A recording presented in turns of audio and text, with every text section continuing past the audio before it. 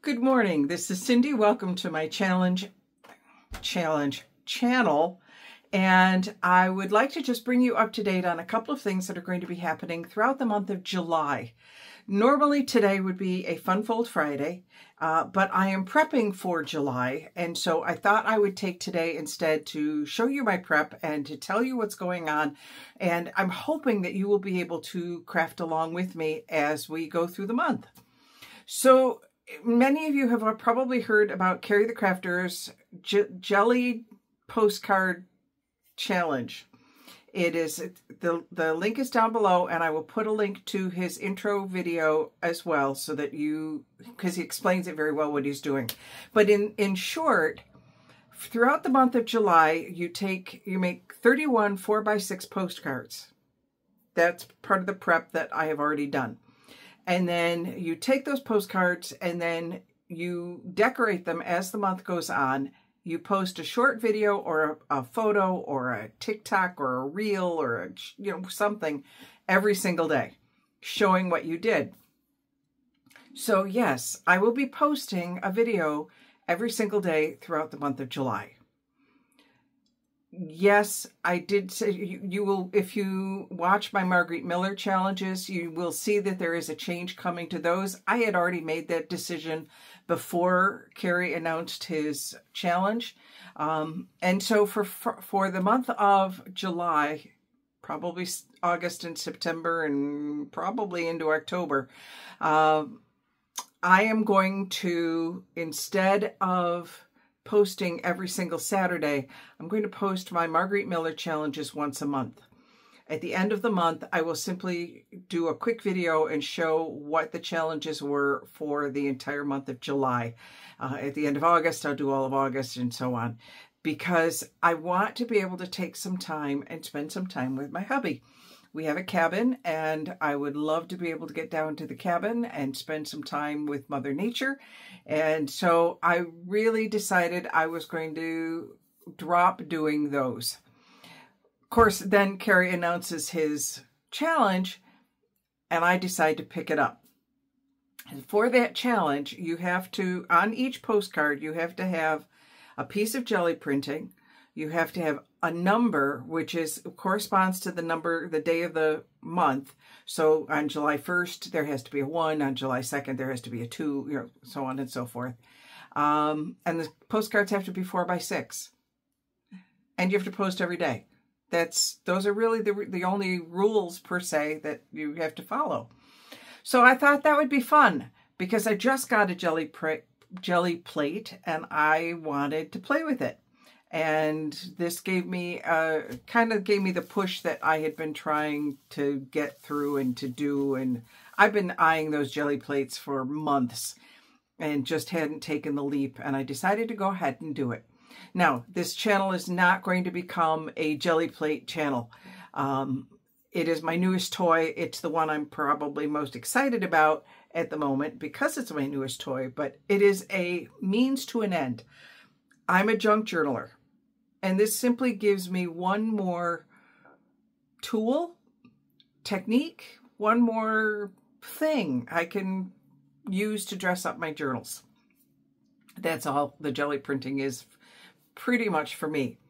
But I have decided I'm going to document my jelly print journey. So I've been doing it for a week. In a moment, I'm going to flip my camera around and show you some of the things that I have done so far. But I'm not really going to talk about jelly printing at all in this particular video. That will come. I'm going to add jelly printing into my repertoire of junk journaling videos, but it is not going to be my focus. Just so you can rest assured on that. All right. So I'm just looking at my notes here. I think I've hit everything I wanted to say. So let me take a minute and flip my camera, and I will be right back. All right, I am back. Now, you saw these before. This is my pile of numbers that I have pre-collected. There's, I think, at least one of every number in here. There are some of them are doubles, and that's okay. It gives me some choices. These are the postcards And this I've decided already is going to be my day one postcard. That we'll do something with that. But I have all my postcards already done. There is not jelly printing on all of them. So I have to add some jelly printing on those. So I have that set and ready to go. I also have a bin here of extras. These were pieces that got cut off that can be used as we're going through here. And then I have all of this other stuff. So I have brayer off sheets. Some of these I think can be, well, some of them aren't used nearly enough. I can add a whole lot more stuff to this. This was just a picture that I didn't really care for and thought I'll never use that. So I cleaned my brayer off on it at one point. So yeah, these I will be able to use at some point either as pockets. I mean, look at that. Cut off that edge. Now we got a really cool pocket, or at least the start of a pocket. So those are my brayer off sheets. So I have those. I have my lift off sheets. You know, when you clean the jelly print or jelly plate, you have a bunch of these types of sheets. So I have a couple of those. Some of those can be used again. I have, oh my glory, look at these things. I have, these are wet wipes, or they were wet wipes. They're pretty dry now, that I used to clean off and clean up when I was doing things, but I really like this one. It looks like a tie-dye shirt, and I thought, okay, that's going in my journal. Some point, that's going in the journal. So I have those. Okay, now I have prints. And these at this point are my jelly plate prints. And some of them came out really cool. Some of them are still plain, so I want to stamp on that one. In fact, I might keep that one out. Some of them are just, what the heck are you doing kind of things. Playing around with stamping, I like how that one came out. This was a fail. I put it in, and then when I brayered, most of my paint came off there. It was trying to do something similar to this one. I liked how this one came out. The mask worked perfectly. I reversed my colors. I wanted these to be green and this to be orange. And I got to get used to thinking backwards and thinking in a different order. So I have a bunch of these. This was kind of cool. Where is it? I don't know where the other pieces of this are, but that kind of came out neat. That came out neat. These are on cardstock. That didn't work quite as well. So those are some of my successes and failures. And then I watched Ceri do a different technique and on tissue paper, on gift wrap tissue paper, as opposed to the wet strength tissue paper. This stuff is wet strength tissue paper. It's heavier. It's designed to take it. This is piece of a sewing pattern. This is just old gift wrap. You know, these were some that didn't work out so well. I didn't get much of an image off of them, but I wanted to show you the ones, not much image came off of that one. I used leaves out of my garden. And what I did was I put the wet strength tissue down to take all the excess off. And then I put the gift wrap tissue on it and pulled that off, pulled the print off. And I thought those came out really neat. So there's a maple leaf, and there's how it came out. And this one was interesting because this one I just did with a bunch of, I have 3 different size little round tops. And so I did that. And so that was my gift wrap tissue. And then I went over it with a piece of construction paper, and this came out. I really like how that one came out. This was a fern. And then that was the print that came off the fern. So those are all of the things that I have to play with when I am decorating my postcards. So I've not yet built up a lot of layers on these, and I don't know that I'm going to do that, or at least not do it on camera. But I think I want to go through some of these and use some of what's over there now and build up a couple more layers before I go to do the decorating. Because when I do the videos throughout the month of July, they will be short. I'm aiming for 5 to 10 minutes, where I just simply decorate the card. The card, the base itself will already be done, and I just simply have to add some elements. Elements I have to add, obviously a number. I have a bunch of tickets here of varying sizes. I will be putting those in there, on there. I will probably, and I've decided I'm going to do it in 3 segments. I'm going to do a group of postcards that are butterflies, a group of postcards that are flowers, and a group of postcards that are houses. And probably in that order. And I figured if I do 10 of each, that gives me 1 left over, and I already have a plan for the one for the extra one that will not follow any of those. So butterflies, flowers, and houses. And I will use stamps, and I will use stickers, and I will use magazine things, whatever, to put those on there. So that's going to be my theme going into the month of July. To that end, I need some more butterflies, houses, and flowers. So I'm going to pause my video, reset my table, and I will be right back. So what I've done is I've pulled out all of my stamp blocks, my acrylic blocks for doing this. I have pulled out tracing paper. This is Strathmore tracing paper. I think I got this from, I don't know, Staples maybe? Walmart? I don't remember. I'm going to take out a couple pages of that. So we've got some of that. I'll set that aside. And then I also have, I got this music. It's just a sheet, a thing of plain old music. It's obviously aged around the outside because it was probably sitting somewhere. It's old in that. Anyway, I got it from Five Below. Yeah, Five Below a couple years ago for my husband, who is also a musician as well as a painter.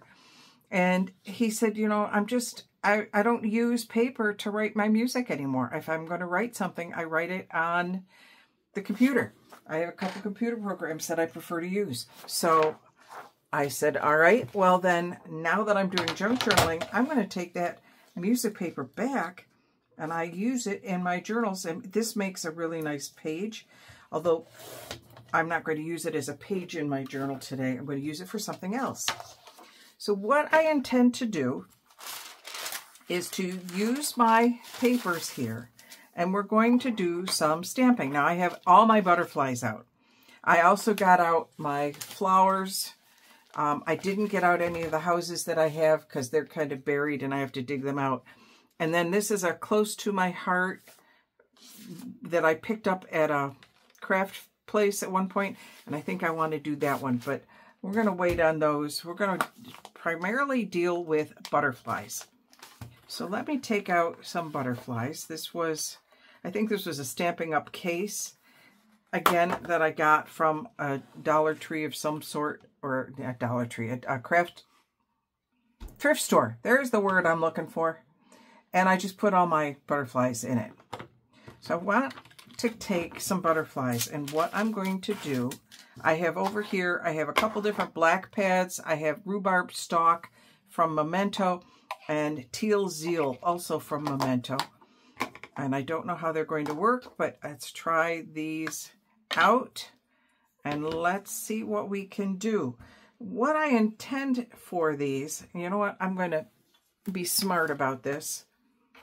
And I'm going to put my monster, this is my glue book, but I'm going to put it underneath here so I have a little bit softer surface to stamp on. And I'm just going to stamp myself a bunch of butterflies in lots of different colors, in lots of different shapes. I'm going to give myself several of these.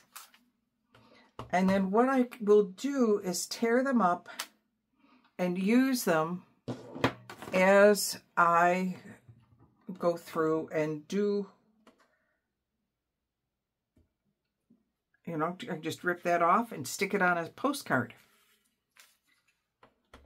And I can color it if I want, but what I like about doing this on the, hang on, I gotta find my lid. Okay, what I like about doing it on the tissue paper is that then I can rip it off and just put it on and watch what happens.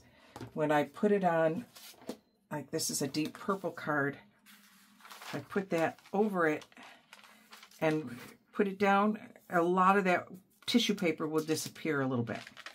So anyway, that's my goal. I'm just making a bunch of these to put on. So let me find a different stamp. There we are. Because I did enough of that kind of stamp of butterfly. And I have, like I said, I have lots of these butterflies and obviously have used them because they are, no, I want this one. Sorry. Too many things out, I think. I've obviously used these stamps because they're stained.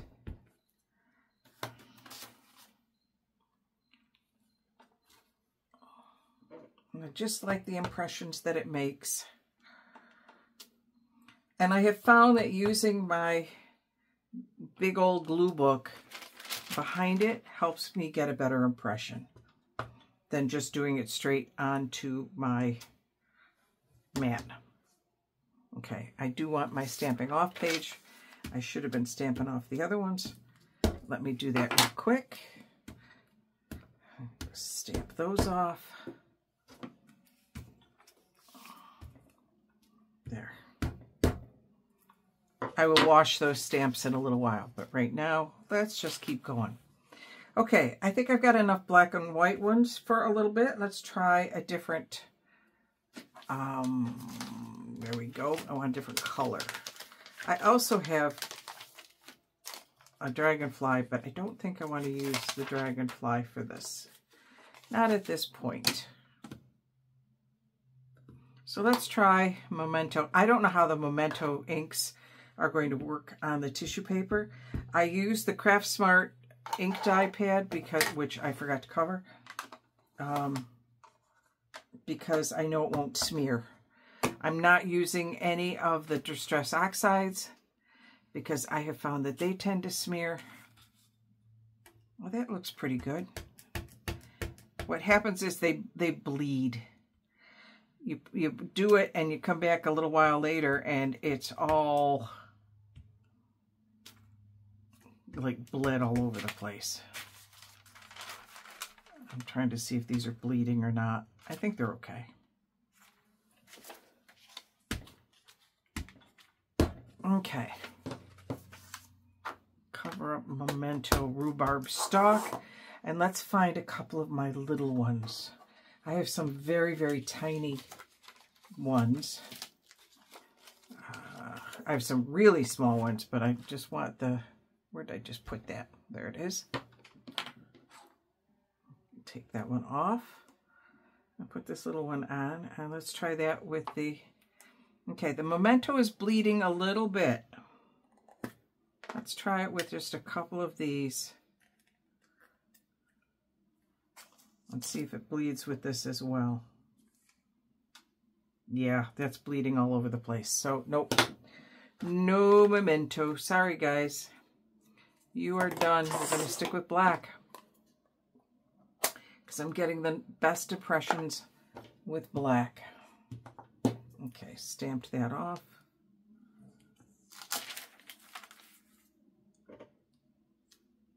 Yeah. It's kind of a grayish black. And if I decide I really need color in these, I can always just color them in with colored pencils. That's not an issue. There we go. All right, I think I'm going to leave that one as done so I have room to rip things around. Let me grab another sheet. And we'll do a few more. I do want to try the archival ink and see what happens with that. I have not tried. Okay, I think this size.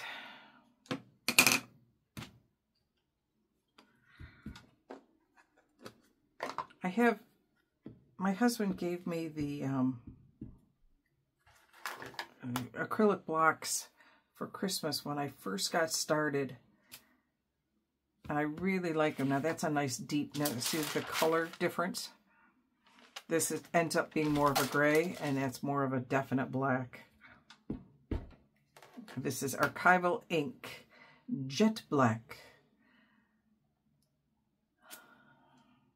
See what happens if I try a second print. Oh, it comes out all right. Okay, so we'll do one more here and one more here of that particular butterfly. Stamp off. I think this Stampin' Off strip is about done. All right, what else do we have over here as far as butterflies go? What do I have left in here? I've got a lot of little ones in here. That's actually a flower, not a butterfly. But that's a little itty bitty butterfly. What the heck? Let's do this one. It's a butterfly with some flowers. So let's see how it goes.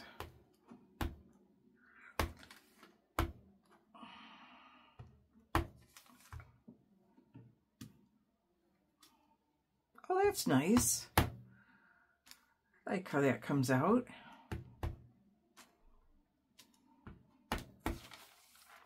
If you notice, I am not holding it down very long because it is, in fact, porous. The tissue paper is a lot more porous, and I really don't want them to bleed. The ones that I did that have a lot of ink on them are still not dry. These are all dry. These are not. These first few are pretty hefty. So, okay, we'll put that ink away. I think we're done with that particular ink. All right, there we go. Some medium-sized butterflies. That's just a little itty bitty. Okay, come on. Come on. There we go. I hope I'm on camera for all of this. Sorry. Okay.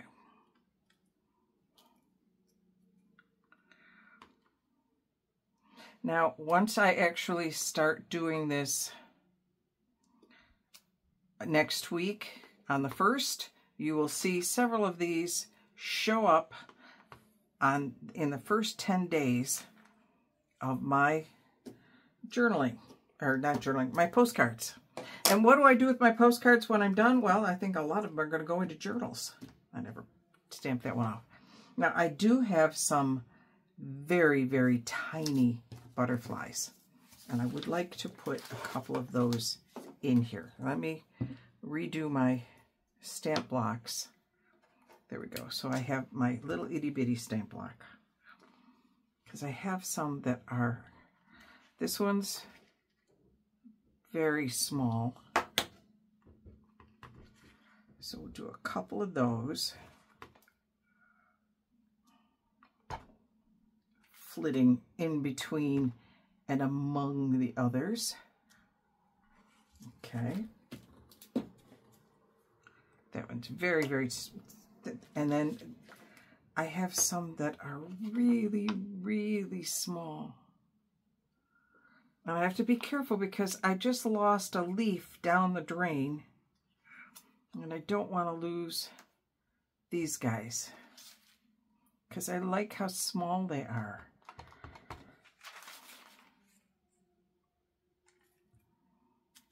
Aren't they adorable?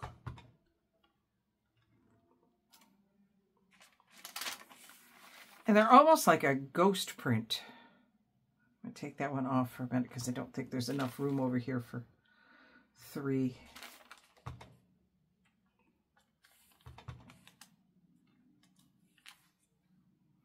All right, so those are on the tissue paper. Let me just bring my music paper up. And where's that little one again? Let me put that back on here. And we're going to do a couple on the music paper. Now this would make a nice border to do something like this along a side of a page. You know, do it for your journal. That would be really cool. Grab a couple of these others that we have used already, and that's okay, because now we're doing them on music paper. And again, I can rip them out and use them as I wish.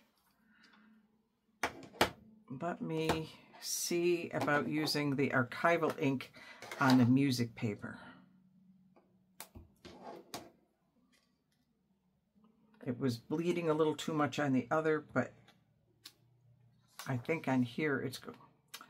You know what? Close your ink pads. This is why they dry out. Close them up.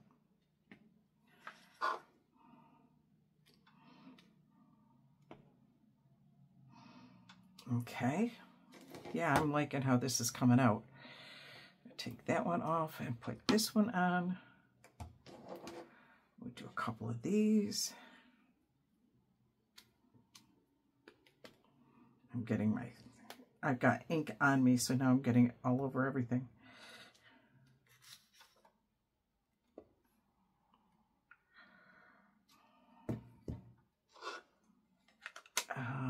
What else do I have here? I have this little one. We just did you. Trying to keep them all straight here. I've got so many butterflies, really and truly. Okay, you know what? Let's try that memento again and see if it's, because it didn't like it on the.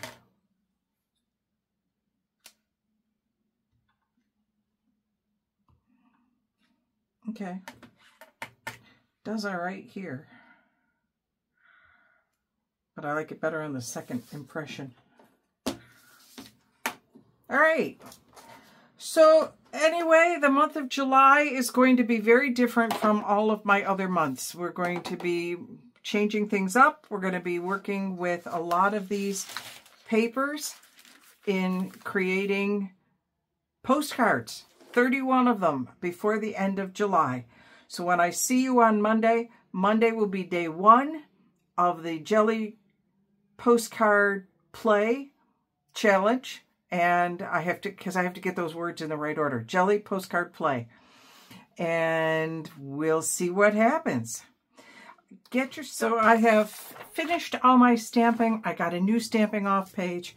And I did a couple of different kinds. These are just some tickets, and I did those on these. I've done this on this before, and yeah, I like it, but I was out of them. In fact, I like them so much I've used them a lot. So I did those. I also did it on music paper.